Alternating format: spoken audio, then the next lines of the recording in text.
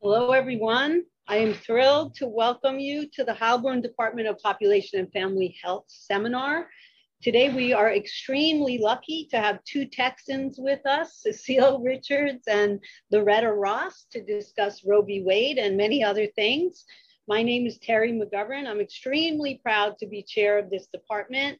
We focus on health and human rights, sexual and reproductive justice, the health of forced migrants, environmental impacts on all of that, and global health justice and governance, as in vaccine equity. A little about me. Before I was chair of this department, I was a lawyer, a poverty lawyer, just as the HIV epidemic hit. Filed lots of lawsuits over the failure to address the needs of the populations we'll be discussing today. And my work now is on disrupting structural barriers. Let's talk about, as a brief summary opening, the obsession of various policymakers with restricting the right to abortion. 1,320 state laws restricting abortion over the last 10 years, 90 restrictions in 2021. Many states tried to use COVID as an excuse to restrict abortion. 90% of US counties have no abortion provider. There are 5 states that have 1 clinic. Let's just talk, for the students in the audience, briefly talk about the history here. There are 3 major Supreme Court rulings that create a constitutional framework for abortion. You all know in 1973, the US Supreme Court said that the right to privacy in the 14th Amendment protects the right to choose whether or not to have an abortion. Roe also established the state framework on regulation or limiting abortion. In the first trimester, it's up to the woman and her doctor, no regulations, no bans. In the second, only restrictions that protect the patient's health. In the third, there's regulation is allowed. The only exception that abortion cannot be banned. Then we had Planned Parenthood of Southeastern Pennsylvania v. Casey, where basically the court introduced the concept of undue burden. That means that states can regulate, but not with undue burden. We see this played out then in Women's Whole Health versus Hellerstedt, where SCOTUS ruled in 2016 that 2 Texas provisions were an undue burden, and they were both trap laws, and I won't go into the details. But Texas is, of course, and we're going to discuss this today, is an example of a state that's had a broad legal strategy to end abortion in the state. They are aggressive, they're creative, and the most recent example, there's a 2017 Texas ban D&E. We had Gonzalez v. Carhart, where Texas again tried to get away with more. And in 2019, the Women's Health versus Paxton, the district court ruled that the law in question imposed an undue burden. So we have this history in Texas, but of course, the most outrageous of all is Texas Governor Greg Abbott signing SB 8 into law, which bans abortion at 6 weeks gestation, allows private individuals to file lawsuits seeking enforcement of the ban. Of course, various groups, Whole Women's Health, asked the Supreme Court to block implementation of the law. They did not act. We know that this is the first of its kind, in a sense, an unprecedented scheme to insulate the state from responsibilities, empowering citizens to act as the state. I'll let my colleagues say more about it. Just to say, there's a financial incentive, $10,000 in legal fees. Some commentators have likened it to the Fugitive Slaves Act. In Texas before this, 90% of abortions were after 6 weeks. Vast expansion of who can sue. The whole question, the only exception is medical emergencies, but doctors have to execute a written document, including specific conditions. You both know, we all know, lots of potential fatality here. Women who can't be pregnant because they need chemotherapy, all kinds of unclear conditions that the doctor could refuse to document. And we're talking about women dying heart conditions that lead to cardiac arrest. There are no defenses in this law. State officials are immune, and we have already seen a surge in neighboring states. Before I turn to our amazing guests, just to say the Justice Department sued Texas, saying you're in open defiance of the Constitution. Of course, we are all looking at Jackson Women's Health Organization, which comes to the Supreme Court in December. And the basic question there is whether all pre-viability prohibitions on elective abortions are unconstitutional. So extremely important. So SCOTUS here would either have to eliminate the rule that states cannot ban abortion before viability, which is generally thought of as 24 weeks gestation, or reverse Roe v. Wade altogether. So 7 states have maintained pre-Roe bans on abortion. They're currently unenforceable. They could be enforceable immediately if Roe were overturned, and 12 states have post-Roe trigger bans. I won't go on and on. You get the picture. And of course, I'd love to, but won't, give a lecture on all the conditions that get absolutely no attention that would improve the lives of women and children throughout the country in the states that are dedicated to trying to restrict abortion. So to discuss this today, I'm thrilled actually that we have 2 seasoned activist advocates, wise women who are not only fierce, but are extremely funny and loving and very interested in survival and getting women what they need.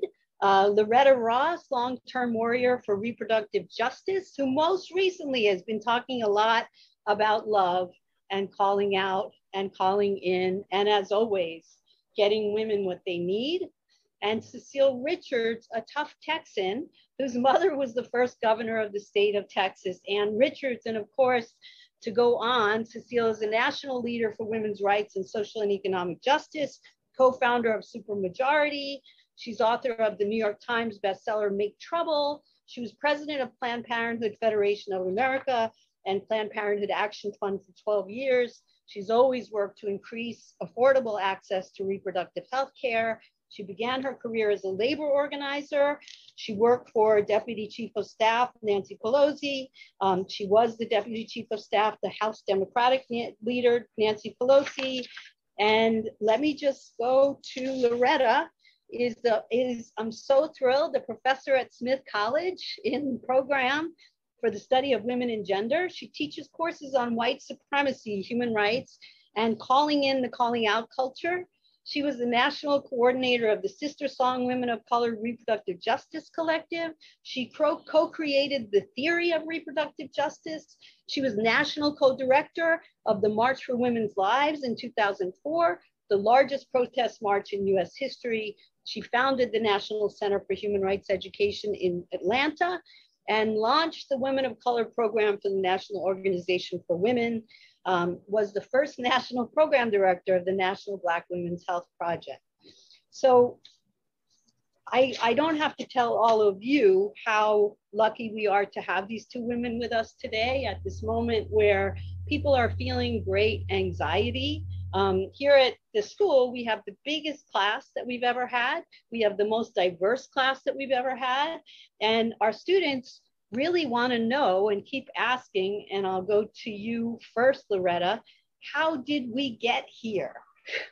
How did this happen? Well, when I think about how it happened, and thank you for that wonderful introduction, all I can say is that I'm pissed off. I am so pissed off, and I'm not sure if that's a politically correct term to use. Because in 1968, in Texas, I became pregnant through incest. And because abortion was not an option, I only had a few options.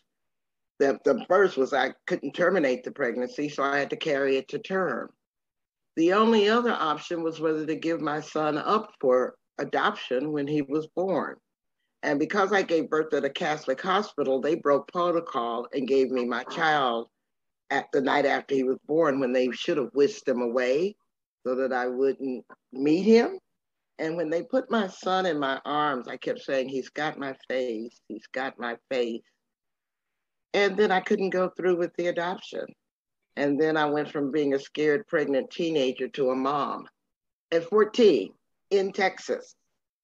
And so from 1968 to it being in 2021, still fighting for the protection of vulnerable young girls in Texas pisses me off. I can't say it any more strongly than that.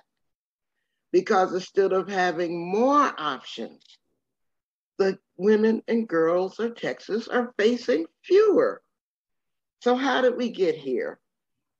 Many of us who looked at this stuff for a number of years understand that the modern anti-abortion movement was built on the back of the older segregation movement. That there were people who were opposed to Brown v. Board of Education, who wanted to maintain white supremacy both legally and factually. And when Ronald Reagan was organizing to become president, he and his strategists thought that they would build a base of these segregationists and layer onto them an opposition to reproductive rights, but in general, and abortion rights in particular.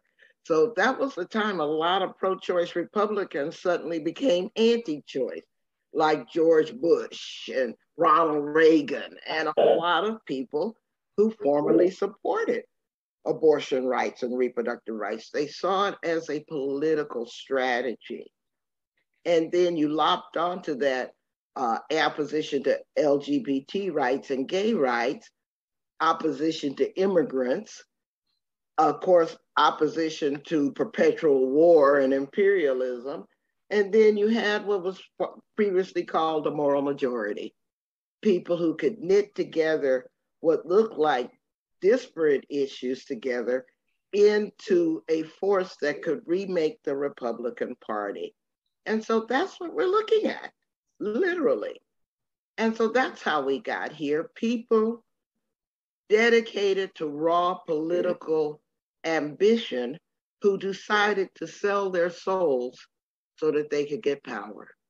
It has nothing to do with principles. It has nothing to do with integrity. It has nothing to do with honor. It has everything to do with naked political calculation.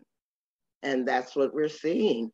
So when Trump was elected, he wasn't the cause of what we're seeing. He was an outcome of what had been fomenting since the 1970s in the remaking of what is called the Republican Party.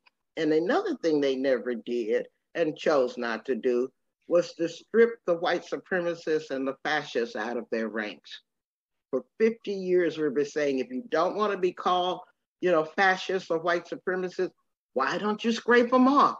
Why don't you push them away so that you can be defined as a respectable political party and not a party that's trying to overthrow democracy? And they've chosen not to do so, again, for raw political ambition. And so that's how we got here. I think that those of us who fight for abortion rights, though, make a mistake if we only think it's about gender. I think it's also about race, it's about class, it's about citizenship, it's about not wanting universal health care. It's about wanting to destroy the entire social contract where people are taken care of when they are needy, like with COVID and things like that.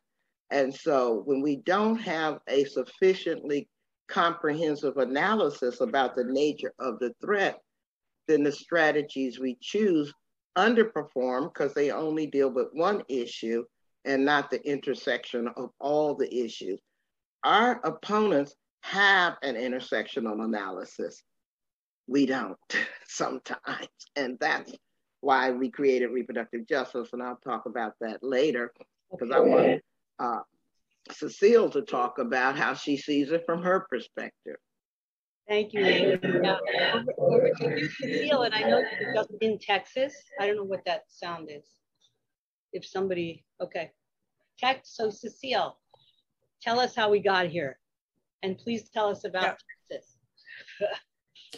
Sure. Well, it's such a honor to be on this, in this conversation, Terry, with you and with Loretta. And I actually, it's interesting that Loretta and I both come out of Texas, and our experiences are somewhat different, but also I think I agree with her analysis. So right now, I guess I would say literally how we got here in this moment in Texas is that over the last, I would really say, I'm building on kind of where Loretta laid out the framework here of that this has been part of the Republican Party apparatus for a long, long time. Really what happened in addition to that, sort of the add on, was, in 1990, my mother was elected governor of Texas, which was like, it was this insane, like stars, moon, everything colliding, and somehow magically, like a progressive woman is elected governor of Texas, unabashedly pro-choice, so many things. And then in 1994, she was defeated by George Bush, the year that the Christian Coalition, so-called, it wasn't a Christian group, it was a political group, but it was really to leverage right-wing political engagement on a whole host of what they call social issues, although I would say are economic issues, gay rights, abortion rights, et cetera. And that really began the takeover of the Republican Party in Texas by the extreme right wing. And so just over the years here, we've seen an inability of what we would think of in the olden days as sort of like moderate Republicans or business Republicans or whatever. That wing of the party just sort of evaporated, and it's now become controlled by folks whose obsession is on ending access to legal abortion, along with a lot of other things. And as Loretta said, whether it's a horrible immigration policy, cruel healthcare policies, a lack of investment in public schools. Just there's a whole host of things that have happened as a result. We now, fast forward to the coming elections in Texas, where Governor Greg Abbott is being challenged, if you can imagine, by people even further to his right, or that's what is in his thinking. And so in a state where already abortion access was extremely difficult, because this recent law is only the last in a series of restrictions that have been placed on people seeking abortion. But in an effort to play to the right-wing base of his party and to win a Republican primary, he and the Republican leadership in the legislature have now moved to be, frankly, the first, I'd say, state where Roe no longer exists. And we can talk about how this is all played out in terms of the experience of pregnant folks right now in the state of Texas. But essentially, as you said, Terry, before this bill, probably 90% of abortions, safe and legal abortions, were after 6 weeks. And that will tell you that it's almost impossible to have access to a safe and legal abortion in the state. As we know, that doesn't mean that abortion doesn't take place. It just means we are going into an era in which the health and well-being of people in the state is at enormous risk. And I think to Loretta's point, people are going to suffer. I want to add one thing to what Loretta said too, because it's just kind of extraordinary for me. I have 3 kids. I lived in Texas for many, many years. I had an abortion in Texas as a mother of 3. This was a time in which, I made that decision because as a mom, over a whole host of factors, and I was able to access safe and legal abortion and went on to live my life. That is no longer possible in the state of Texas. It's no longer possible for anyone with only the most narrow exceptions. And so we are at a threshold moment here of whether or not we are going to go back to a time, as Dr. Braid has actually written, San Antonio doctor, published his op-ed in the Washington Post, I believe, who remembers the days before Roe when young, healthy women were dying in emergency rooms across the country, and docs who were around doing the rounds at those times or going through medical school remember the stories and are committed to not going back to that period. I do believe there are a number of things that have to happen. And I assume that's what we're gonna, we'll spend time talking about today. Like, what are the things? But we didn't get here overnight. I guess to kind of like then highlight Loretta's point, we didn't get here overnight, and we're not going to get out of here overnight. There is no magic bullet. There's no litigation strategy. Although, cheers to all the attorneys who are litigating on behalf of people, but there is no immediate fix. And if we don't take politics seriously and make it impossible for people to pass laws and enact laws that eliminate the rights of people, in this case, pregnant people, then we will never be out of this. And that's an element I feel like we collectively as a movement perhaps have not wanted to dirty our hands with or not really talk about. But I firmly believe it's true. It's going to be a combination of healthcare, new creative ways of abortion access. It's going to be culture change. It's going to be lifting up stories. It's going to be building grassroots movements, and it's going to be politics. Can I just say one other thing that Cecile will remember? When you're a Texan, they actually worship vigilante culture. That's where the Texas Rangers came from. And so those pictures of men on horseback, horsewhipping Haitian immigrants is the same thing that they did to slaves. And they actually do believe in bounty hunters and the rights of citizens to, carry weapons and shoot people and all of this. This is part of that Texas mythology, but also Texas culture.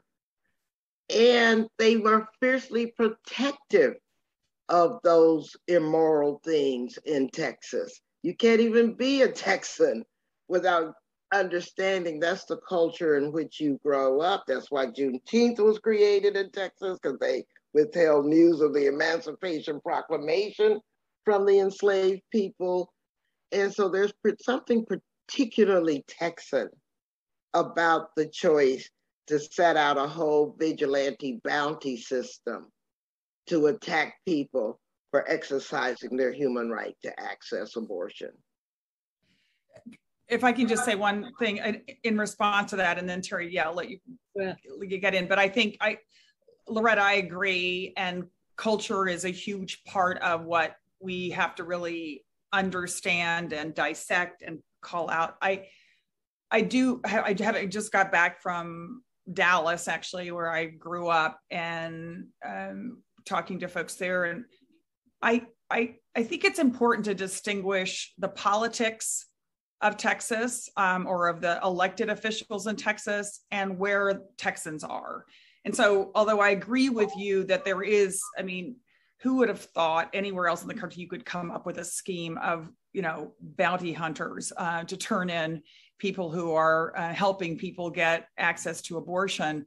But I think it's really important that, to at least this is my point of view, is that Greg Abbott and the Republican-led legislature has done something that is absolutely antithetical to where the vast majority of Texans are.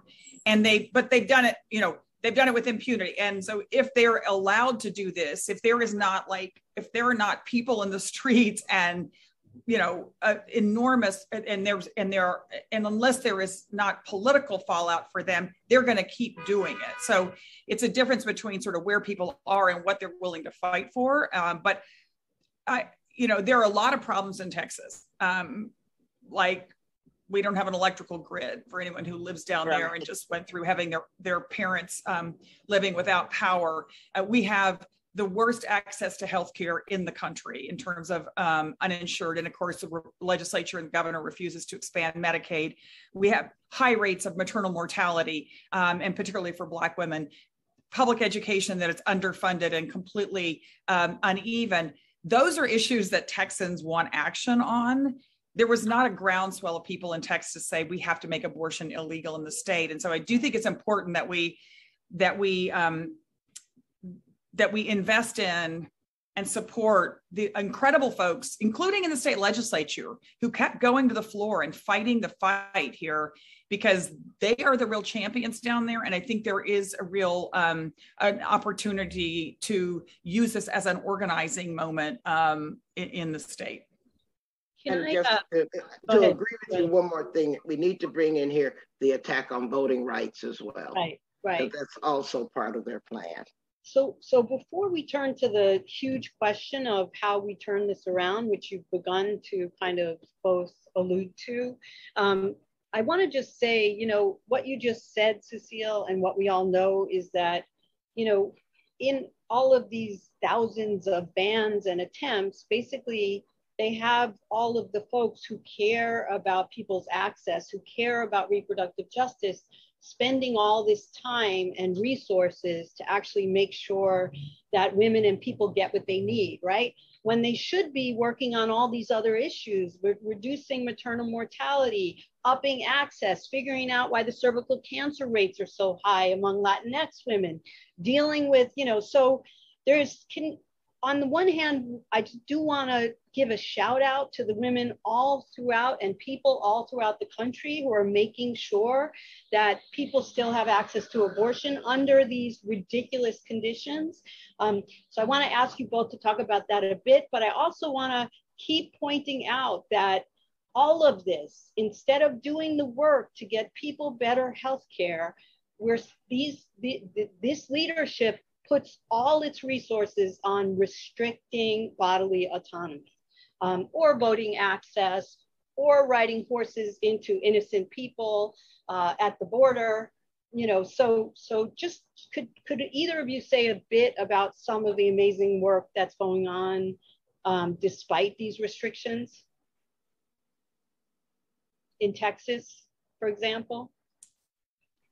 Loretta, you want to go?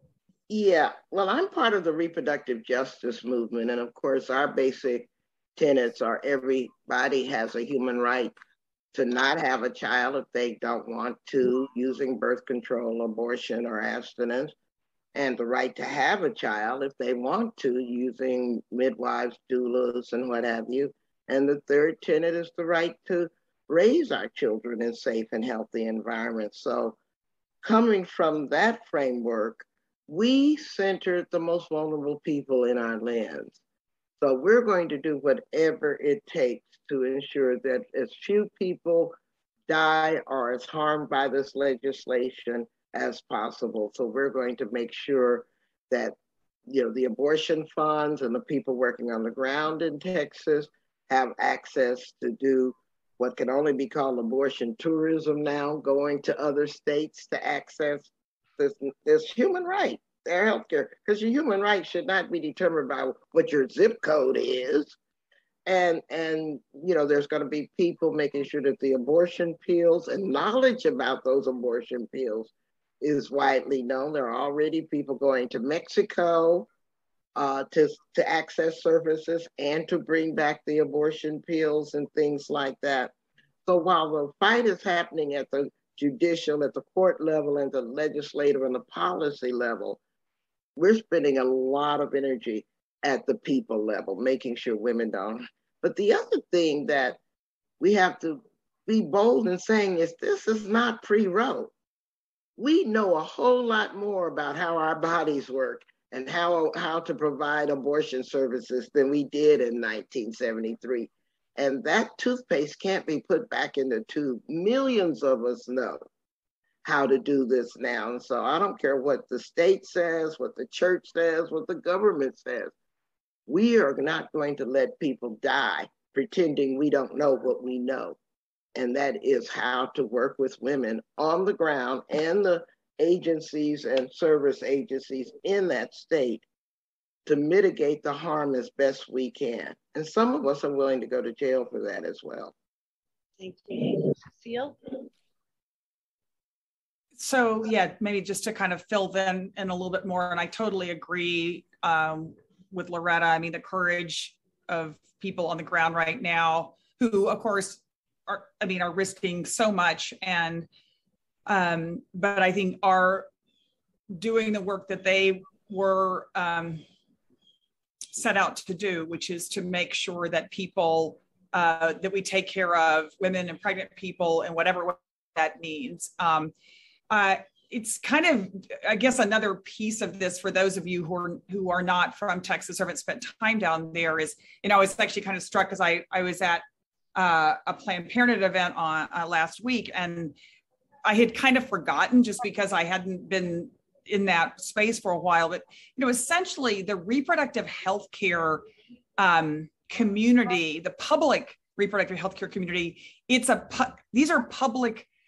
This is public health care with no public funding. It is literally like a parallel universe. It is, and not just abortion. It is birth. It's everything. And so already we are dealing with a state where the lack of support for public health care is tremendous. And I was talking with Congresswoman Veronica Escobar, who is from El Paso, and talking about there already an underserved community in terms of healthcare access. This now just layered on top. And of course, El Paso being a place where whether you're going to Mexico or going to New Mexico has now become a gateway that they're trying to manage people who are trying to get there to get to a place where they can access safe and legal abortion. And she talked about, a doctor that she had just visited with who said, I'm going to move. I can't do this work anymore in this state. It's not, and so I think the abortion deserts, as we call them, or reproductive healthcare deserts, are even going to get more profound. It's a state that is, it's a, big urban areas and lots of counties where there's no healthcare access. And so particularly as Loretta's talking about, how are we taking care of people?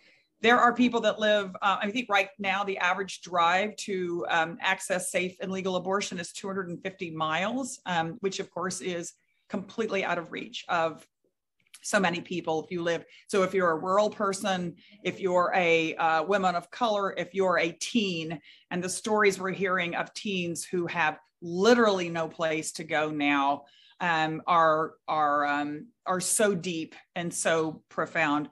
So first order of business, I guess, in terms of what do we do, first order of business is take care of people, right? And I do think that's it's like you got to secure the home front, make sure that people have information, that the abortion funds have resources, that people are able to give people as many options as they can.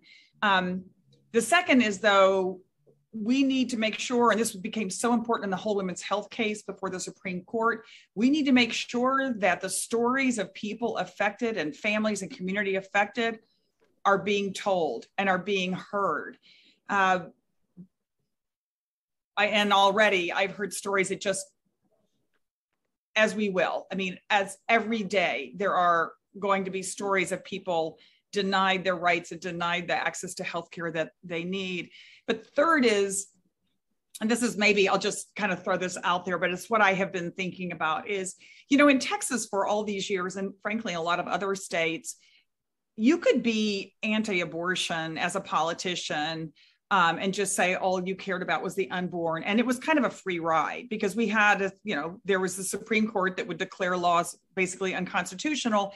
And you really never had to take any responsibility. We're never held accountable for the pain and suffering and cruelty of your actions. That has to change. And this is, to me, the Republican Party, who is now, because this also, another thing I'd like to disabuse, it's not like this law just kind of popped out of nowhere. This has been, again, to Loretta's earlier point, this has been a many, many year process of the Republican Party to try to make safe and legal abortion a thing of the past. So now they're like the dog that caught the bus in Texas. They just did that, right? They just did that. And now they have to be held accountable in a way that I don't believe the general public has been aware of. And because it's going to take more than us who are committed to these issues. This is going to require reaching out. And I love the work that Loretta is doing. It's because the a lot of people just don't know, and they're not going to get it right. Sometimes they're going to use the wrong words and whatever, but we need to make this movement massive and spread everywhere, because it's going to take more than just the people who have been doing this work all their lives. This is when we have to engage everyday people who do not want to live in a country where people and women are dying. And of course, we have to do everything we can to keep that from happening.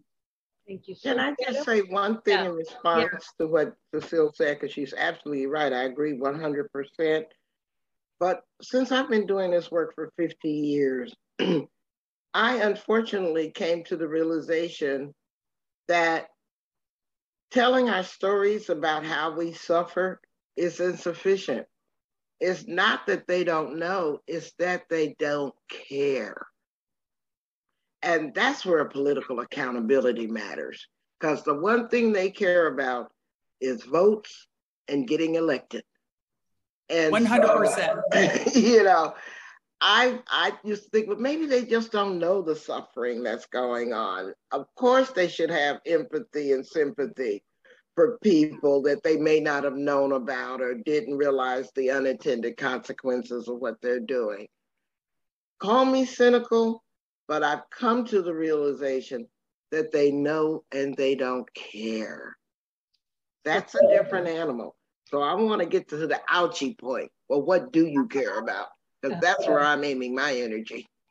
So on that note, I think in the opening, you talked, Loretta, about kind of the right wing, and you did as well, Cecile, the Republican, the extreme portions of the Republican Party, being able to link together these issues in a certain way that perhaps we haven't done as good a job on our side. Of course, reproductive justice is exactly that, right, Loretta? It's about looking more comprehensively, but can you say a bit more about how we get ourselves out of this? You have both talked about political power, but you've also talked about a kind of a comprehensive approach that isn't so kind of siloed off, you know, more like what the right wing has done. So my question is, A, how do we get ourselves out of this? And you've mentioned some of the components, but what else? My students always say, we're sick of hearing about the problems. We want to know solutions. And of course, this is a hugely complex set of factors, but thoughts on kind of the big question, how do we get out of this?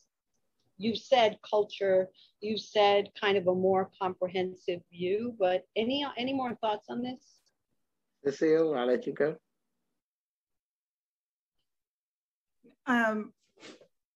Yeah, sorry, I was just like you. I mean, I don't, yeah, as I said, there isn't like look, I remember when Donald Trump was elected and people would just like come up to me like on the street with these wide eyes, like, now what am I supposed to do? As if somehow like, oh my gosh, there's this one thing you could do and then we're going to, he's not going to be here anymore.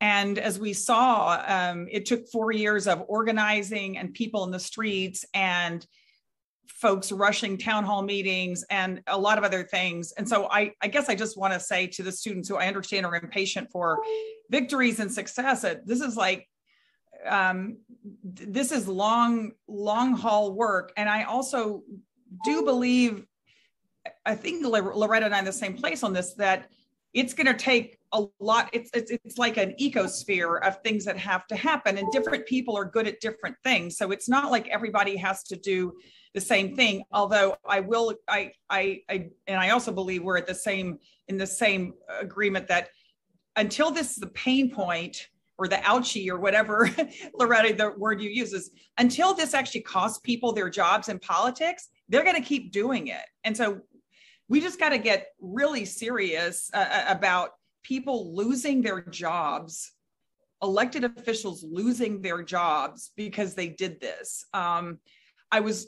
It's really interesting, and we don't have time to go through all the political history, but last week, the House of Representatives took a vote on the Women's Health Protection Act, which is really basic. It's basically just saying abortion should be legal, right? And I don't, we could go through all the bells and whistles.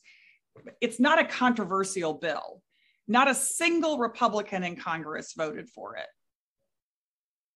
That says to me that we have an entire party, and there are, as we know, there are people in the Republican Party who this is not their issue. They don't ever think, they don't ever think about it. They, a lot of them have probably had abortions, or their family members have had abortions, or they've paid for abortions. But so they're not doing this because of some commitment to an anti-choice point of view. It's just because it's politically convenient, because then they don't have to have a primary opponent or all the other things, and they think they can attract some voters. We have to change that dynamic. And again, I agree with Loretta. You're right. Storytelling in and of itself is not enough. But I was so struck when whole women's health came down. And of course, we had Justice Ginsburg on the court there. But literally the stories of women, for the first time of any argument I'd ever seen argued before the Supreme Court, we had 3 women on the court, and between Justice Ginsburg and Kagan and Sotomayor, they were they brought women into the room, into the Supreme Court hearing in a way that I never had seen before. So I think making sure that we are lifting up these stories of what it looks like to be in a country, in a state or a country where abortion is no longer available in a legal and safe way, I do think is important, but it's insufficient. It's not going to be everything. I think we need more movements. There are big organizations and there are small organizations, and they're probably not even enough.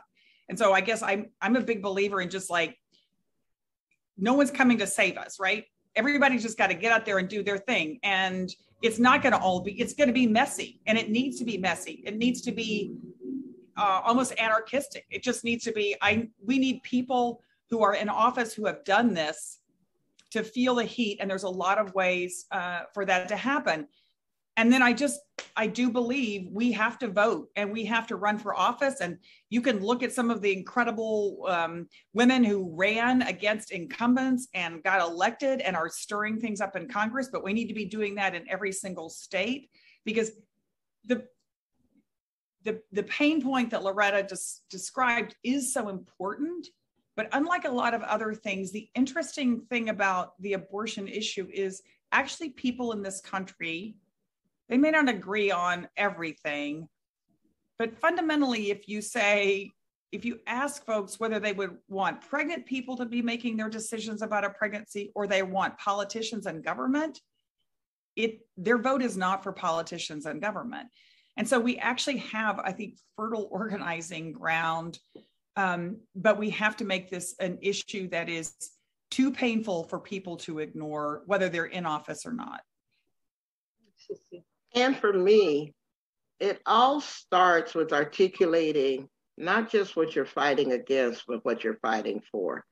Because I'm always saying you have to have a vision for when you win, because otherwise you'll just replicate the system that you work to defeat, because that's all you know. And so I believe, of course, that reproductive rights are human rights, women's rights are human rights, trans rights are human rights, etc. Abortion is a human right. So that's my floor. That's what I'm fighting for, where everyone has full enjoyment of their human rights. But I also think that to get there, we're going to need every generation, every identity, almost every political perspective, because I'm not trying to call in the fascists and the white supremacists, but everybody else who doesn't believe they should be a card-carrying member of the Klan or the Proud Boys, I want them on our side. And so that's why I think we have to understand that how we do the work is as important as the work we do, and engage in more calling in instead of pushing out, simply because people don't perfectly align with us. That we have to build that power of diverse opinions in order to create those ouchie punishments for people who want to violate people's human rights. Strategically, one of the things we've done as reproductive justice activists is move conversations around reproductive justice into other social justice movements. So if you're working on housing availability and affordability, or voting rights, or transportation issues, or food justice, we explain to people how to connect the dots to say, these, whether or not a pregnant person has a bedroom to put a child in affects their reproductive decision making, or whether they've got a safe school to send a child to affects reproductive decision making. So we spend a lot of time working on other issues that aren't necessarily biological, so that people understand those intersections, like how voting rights. By the way, the attack on voting rights is badly framed as an attack on Black people's voting rights, which it is. I'm not saying that it's not, because they did the insurrection on January 6th, not because white votes weren't counted. They did the insurrection because Black votes were counted and produced an outcome they didn't like. But at the same time, when you look at the voting rights suppression in states where there's too few people of color to matter, you actually understand that they have narrowed their target to young people in those states because they don't want them voting the way that they don't like. To white women, they are really micro-targeting people to disenfranchise everyone who does not vote to keep them permanently in power. So we have to reframe even voting rights as an issue for young people, for women, for immigrants, all of that, instead of just a classic, it's a Black-white framing and things. So those are the kinds of things we can do, because one statistic that scares the devil out of them, I wish it did, but that's a phrase we have in Texas, is that every white demographic in America voted for Trump in the 2020 election, except one. 56% of young white voters between the ages of 18 and 29 voted against white supremacy. They voted for Biden. It's their own kids whose votes they're trying to suppress because they can't stand that outcome. And we need to just keep hammering that these people are demographically doomed, and we can build the power to make sure that they're pimples on the ass of time that they should be. Demographic boom. Thank you, Loretta. I just want to encourage the audience to send in questions. We have some questions to begin with. I'll start with can you describe some specific actions people who don't live in Texas can take to support our goals? And then related, what will the pain point to get folks out in the streets be? I see complacency as a problem. I would just like to say before I turn it over to you, having been a young lawyer when the HIV epidemic hit, I saw ACT UP, and many women of color aligned with ACT UP do what I would have to call joyful resistance in the context of dying of AIDS and not being recognized of dying of AIDS, having to fight to be recognized that they were dying of AIDS. I saw the most creative, robust, both caretaking of one another, but also protests. So I, for example, will be at SCOTUS next Monday getting arrested because there are moments that you have to protest. So I think there are demonstrations all throughout the country this coming Saturday. So that's one. Before I turn it over to my esteemed colleagues, I would put protest, exercising your First Amendment rights on the list. Loretta? Well, for me, since I was born too late to actually deal with segregation, I always thought all the good stuff happened before I was born, and kind of missed that I wasn't able to be part of the anti-Jim Crow movement. But I've learned that we're at that lunch counter moment when those young people were brave enough to sit at those lunch counters and get spit upon and beaten and all of that stuff. We're at that tipping point of whether or not this is going to be a country that's democratic, where we do believe in freedom and pluralism and inclusion, or is it going to be a white supremacist country where the Civil War is finally concluded in all the wrong ways, because we're still in that unending civil war, whether or not we're white supremacists or Democratic. That's really the big existential debate we're in right now. And the Civil War has never ended. And that's why we had the Confederate flag in the US Capitol, because the Civil War has never ended. And so we're at that lunch counter moment to finally conclude the Civil War. And the question is, are you recognizing how important this historical moment is? And not everybody has to be on the front line sitting at the front counter. I don't want to call out people who don't have the bandwidth, who want to be bystanders and all of that, but at least don't make our opponents stronger. Don't give in to the dark side, the dark force, right? But it's very exciting as a way, because like I said, I thought the good stuff happened before I was born, and now I'm finding that no, it's not. Actually, I get to leave a big fingerprint on where history is going from now. And so I want people to feel that excitement and joy that I'm feeling right now, because this is our moment to be like the history books where we write about us, about we stood up against injustice, not without fear, because we're always afraid, but the bravest thing to do is to be afraid and do the right thing anyway, like those people sitting at those lunch counters in the 50s. Thank you, Loretta. Feel like you had here? I guess I just would I agree. Our history hasn't been written yet. And so we are the writers. And also I want to pick up on something Loretta said there at the end, which is I just think everyone's going to have to do more than they thought they were going to have to do. And that means, doing something that makes you uncomfortable, maybe. Maybe it means doing something that scares you a little bit. Because I noticed someone wrote in the chat, will marching on October 2nd or being arrested or whatever it is, will it matter? And it's like what'll really matter is if we don't. And look, we are living through, I think for a lot of people, the last 4 years of trauma under the Trump administration did create this sort of sense of okay, can everyone just now go back and work on their garden and, spend time with their children and stuff? And the truth is we can't. We can do that, but this is a moment. And I'm with Loretta. It's energizing. It's maddening. I'm so angry, but I'm also so motivated and so inspired by what people are doing. So I think just 2 or 3 quick things. 1, yes, protest always, first order of business. 2, vote, even if you really don't care that much or don't want to, you've got to, because we are moving. I mean, Texas is becoming a totalitarian state where you can't vote, you can't get an abortion, and pretty soon you won't be able to do pretty much anything Greg Abbott doesn't want you to do.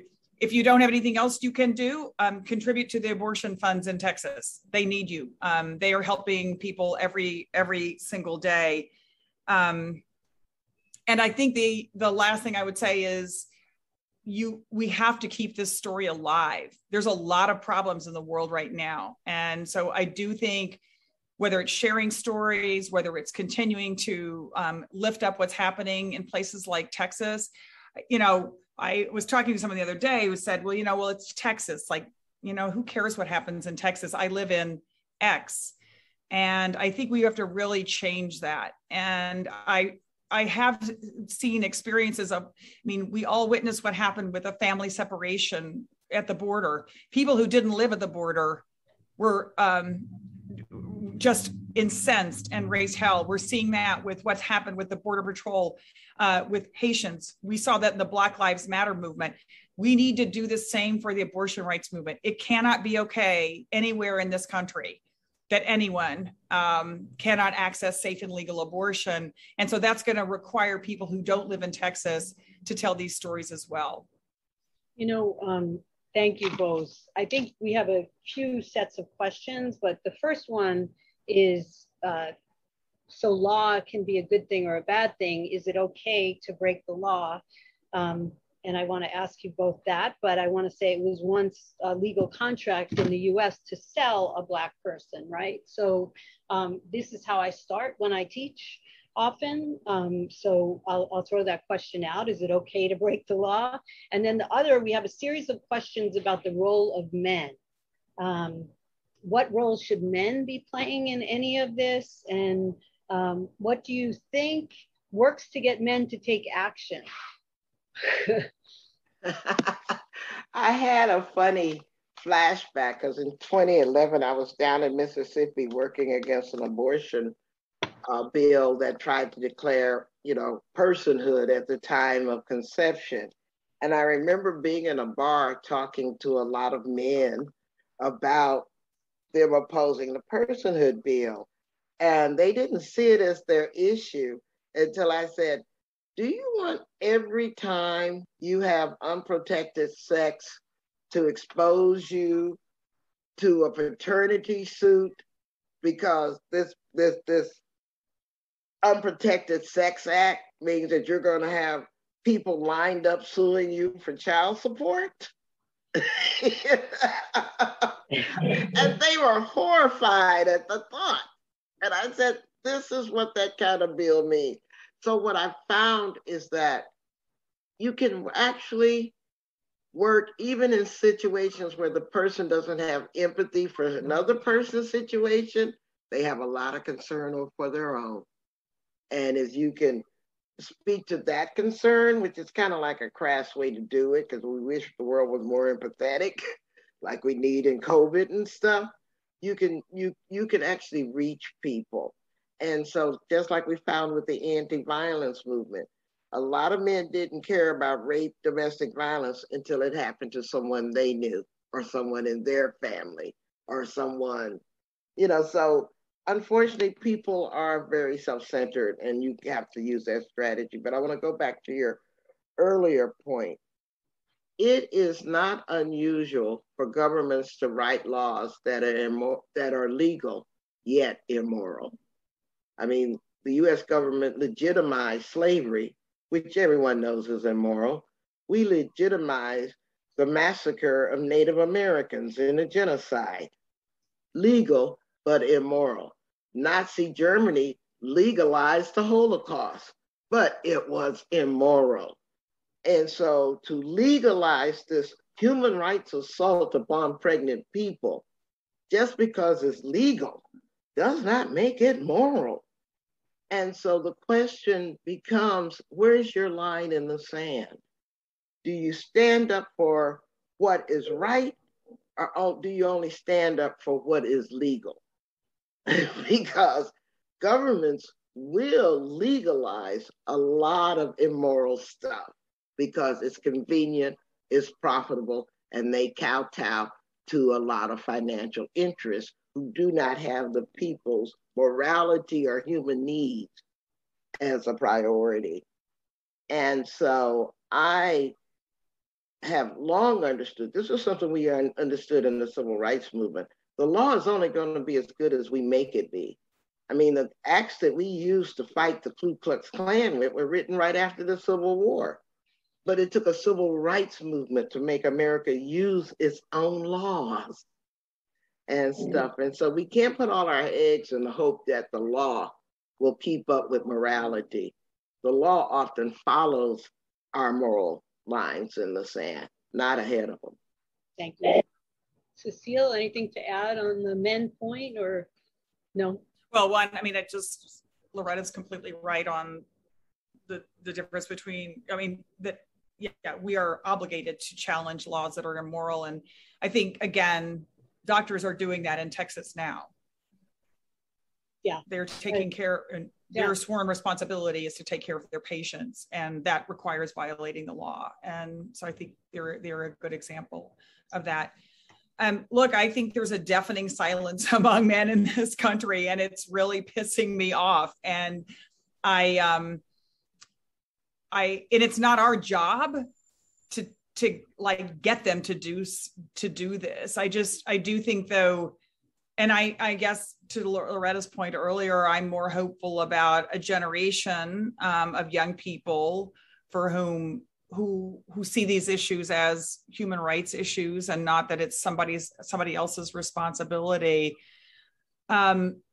so yeah, it's time we get more oars in the water. But something, and I know Loretta hasn't talked about it here, but I just feel like part of what Loretta is doing in this country, which is just so profoundly important, is recognizing that if we're going to bring more people into our movement, it's going to be messy and it's going to be imperfect. And people are going to use the wrong terms sometime, and they're not going to know the history. And she has shown more grace than anyone I know of. I mean, being willing to talk in a bar with men in Mississippi is a classic example of just trying to actually open yourself up to where other people are coming from. Because if we're not growing, we're not a movement. And so Loretta, I guess I just want to maybe use this opportunity to either invite you to say something about that, and if not, or if nothing more, just to thank you for that. Because if it's just all of us on one little island that agree with each other, we're not going to get there. Well, I'm a proponent of calling people in. And it's not a phrase I created. As a matter of fact, this 18-year-old trans man named Lone Trans actually invented the term at 18, out of the mouth of young people, right? When they noticed how vicious the internet had become. And so they named the behavior. And so all I've done is try to create a movement based on calling in principles and tactics and teach people how to do it. And I have an online, $5 online class on it every Tuesday night. You can get it on my website. I kind of want to be the Walmart of social justice education. $5, that's all it costs. Anyway, but when I was in my 20s, I was the director of a rape crisis center, the first one, and I had to teach feminist theory to incarcerated men who had raped and murdered women. And I think that was my first calling in moment, because as a rape survivor, it scared me to death to go talk to rapists. But I found that once I told them my story, then that opened up the floodgates for them to tell me their stories about how they became violators in the first place, usually with a lot of trauma in their past, because no one comes out the womb saying, I'm gonna grow up and mess over people. Human rights violators are created unless they're born pathological, and that's not how it generally happens. Then when I worked with Reverend Vivian doing anti-Klan work, Reverend Vivian used to say, when you ask people to give up hate, then you need to be there for them when they do. So I didn't like his message. I thought he was crazy because the Ku Klux Klan hated Black people. I was okay with hating them back. It sounded like a good deal to me, but he was right. Once I started learning to participate in deprogramming people who had been in the Klan and the neo-Nazi movement, and once I got to know them, I couldn't hate them anymore. And so I'm just saying that human beings have much more in common than the politics that say want to divide us. We just want to do the right thing, take care of our families, live a joyful life, respect our values and stuff like that. And so I'm teaching people how to go underneath people's identity labels or political affiliations and go underneath and talk to people value to value. And even if we have different strategies for working on those values, we can agree that people should be able to live in their homes in comfort and safety, that our children deserve to go to good schools, that we should have water that is not poisoned to drink, we should have health care. And so when you can put in your mental parking lot your visceral reaction to people using the wrong words or saying things you don't agree with, and go underneath those words to find values, you can really invite people into conversations instead of fights. And so that's what I've dedicated my life to doing, how to invite people into conversations instead of fight, so we can build the power to change these human rights violations we all have to endure. I think that's profound, Loretta, and you have given us all a gift with all this work you've been doing. I do think there's a lesson too. I think in these increasingly complicated times, groups that are doing this work are driven by their donors to get credit for what they're doing. It creates a whole lot of uncomfortable dynamics and infighting, and they're kind of pushed to say, I am the one who delivered this victory. And we all know victories are about many different dynamics, right? So I think when we think about how the right wing has been smart, I hate to say it, we need to think about what is happening to our communities as well, around kind of pressure to not recognize others' contributions, to maybe be out there saying, I need credit for this. There's a part of what you say, what you speak about, Loretta, that to me speaks to that as well, that we have to pull back the lens and take a look at the forces at work here and remember to maybe call in sometimes rather than call out with some of our colleagues as well. Cecile, anything to add there? No? No, just agreed. And I think that's so right. Loretta, we have a lot of work to do. And I know we do spend as progressives or in these different movements, we have a lot of time aiming at each other as opposed to the real folks who are trying to end access, build a state where we can't vote all the things. And so I just think, taking a beat and thinking about our actions and our words and how we're trying to build bigger and grow our movements is really important. Okay, just two, I think, questions that are good for the final 8 minutes here. First is for Ms. Ross. Thank you for your incredible leadership. What do you think about the use of reproductive justice terminology by organizations that are not found by or rooted in Black communities? Is it appropriate for white-led non-governmental organizations to use this term? And then secondly, to you both, do we take inspiration from intersectional approaches of feminist movements in other countries like the Green Wave? So those are the two final questions. Well, the beauty of reproductive justice created by 12 Black women in 1994, of which I was one, is that even though it was Black women that created it, it doesn't only apply to Black women. It's a universal theory because it's based on human rights, and everybody has the same human rights. It's just that our intersectional identities and vulnerabilities tell us what we need differently. So if you think about it, like every child has a human right to an education, but a blind child might need her books in Braille. She doesn't have more human rights than a sighted child. She has special needs. And so reproductive justice is not a race-based framework. It's a human rights and criteria-based framework.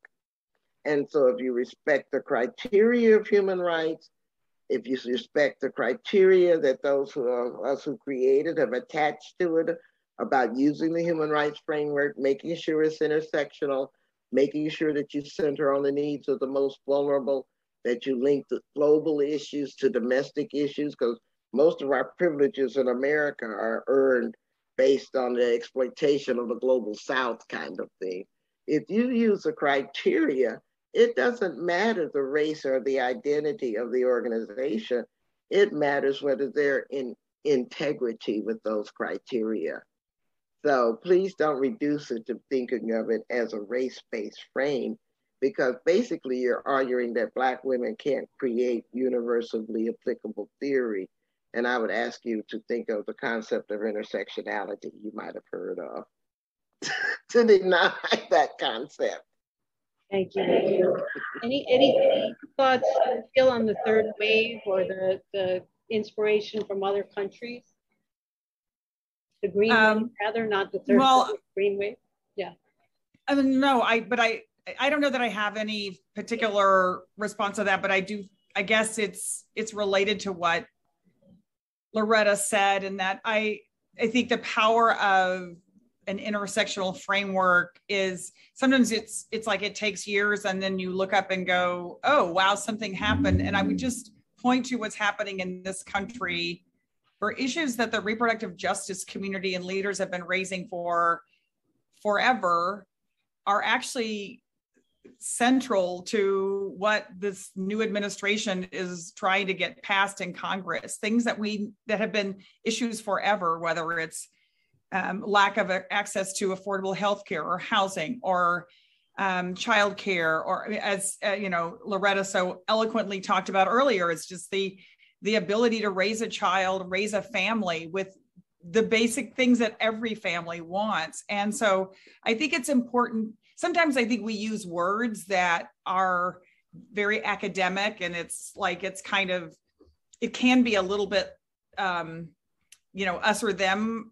And I think sometimes these are just concepts that they have a name, but not everybody knows the name. And so I think it's important to call it where you go, actually, this is a huge success of the reproductive justice movement, is literally changing the national agenda, even though it may not be called that.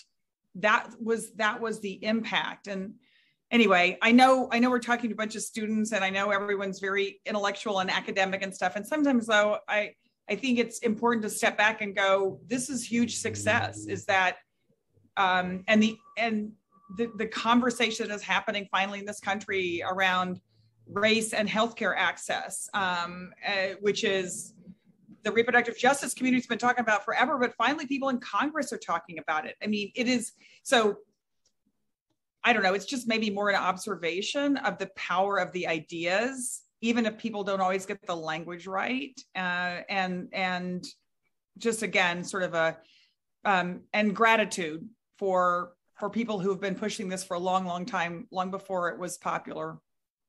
Can I just say one thing about the term pro-choice? Because a lot of people mistakenly think that we created the term reproductive justice to drive the term pro-choice out of use. And that's absolutely wrong. The term pro-choice is a great term for talking about the fight for abortion rights. It's just that we chose another term to talk about intersecting, housing and transportation and racism and infrastructure and international global agreements and stuff. We just chose another term, but that doesn't mean we intended to, or do we need to drive the term pro-choice out of use. That was not, as a matter of fact, people who have that perception actually don't realize that for us to have problematized the term pro-choice would have meant that we would have had to center white women in our lens, and we didn't. We centered ourselves. It wasn't about white women at all. But there are narratives that say, well, we had problems with white women, so that's why they did that. I'm like, nah, we were talking about what we wanted for Black women. That's a different conversation. I'm afraid we're actually at the end of our time. I want to say that I really appreciate both of you. I think when we talk about people who've been in the struggle a really long time and continue to be open to being challenged and open to discussion, I definitely think of you two. I think I say to young people or people who are just completely, freaked out at this moment, think of our ancestors, right? Think of all that they've taught us. We can figure this out. I also really invite people to look at the recent additions to the Supreme Court, who these people are that have our lives and our rights in their hands. Please take a look at who these people are, because I think the hypocrisy and the lack of caring about human rights is quite apparent. So I do believe we have a righteousness to what we're doing that we can never forget. So I thank you both for your grace and your humor and your time today. And I look forward to seeing all of you somewhere at a protest or otherwise. And thank you. Thank you for having me. Thank you. Okay. Thanks.